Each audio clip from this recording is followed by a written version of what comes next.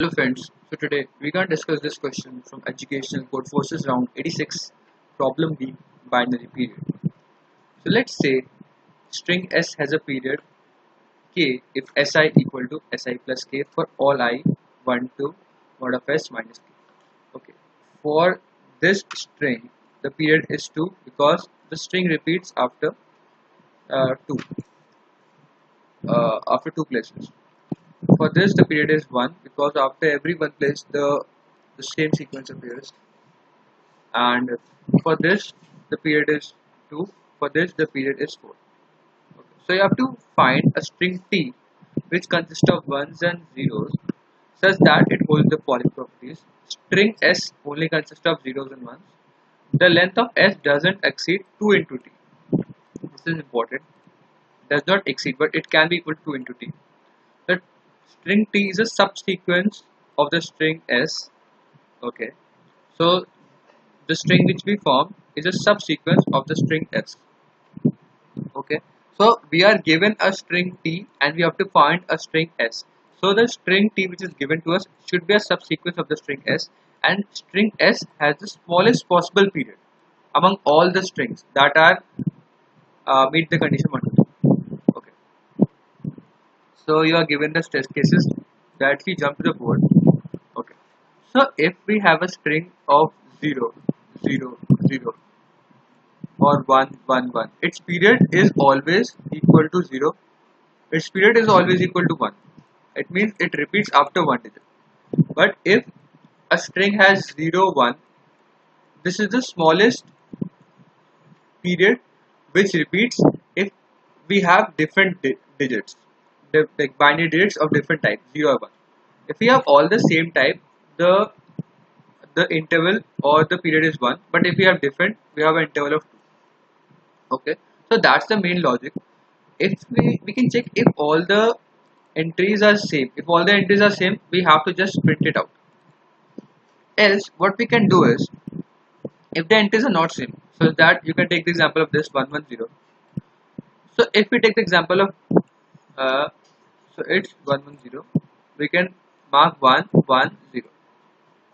So we want to find out a string s which has this as a subsequence. Okay, so if we write a string 101010, so why I'm writing 1010 and 10? Because 10 actually always consists of, if we take 10, it always consists of either 1 or 0. So we can always write it as a subsequence of this, because uh, how we can write it as, because we can take 1 for here, for this we can take 1, and for this we can take 0. So we can always write it as a subsequence, and because its length is less than or equal to 2t, which is the length of this, so it's always fine.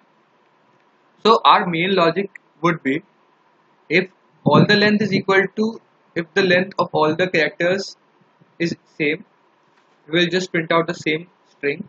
Else we'll iterate over the whole string, and for each character we put out 10, because 10 is also the smallest interval which repeats, and we have to find out the smallest possible period. The smallest possible period for a string which has different binary characters present, this is the smallest period.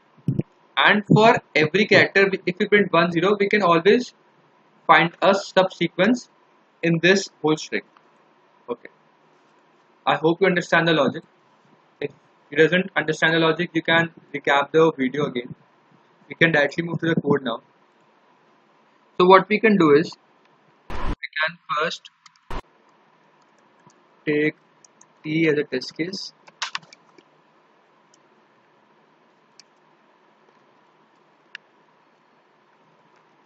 We can do a while loop, and then we input a string, and then for the answer we'll, then we can check whether the whole string is consisting of only one type of character or not. So we can start from 1, I less than n is equal to s dot size, n I plus plus. So if s of I is not equal to s of I minus 1, it means they are not same. We can make answer equal to false and break out of this loop.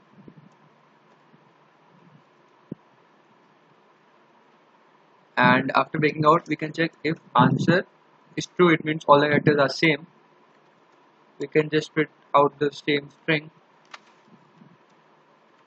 Else what we can do is we can take an empty string and we iterate over the length of the inputted string, and for each character we will add 10 in the final string. You can also add 01, it's the same. And after that, after iterating, we'll output T. You want to check it.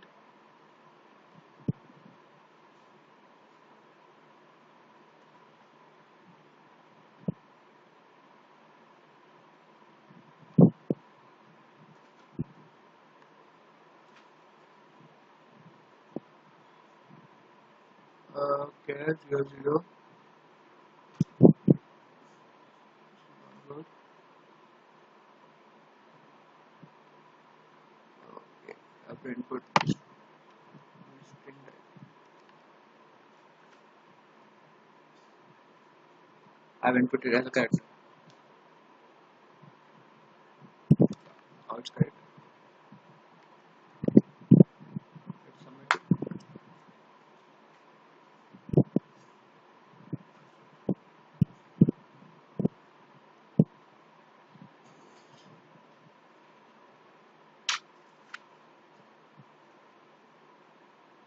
So it's accepted.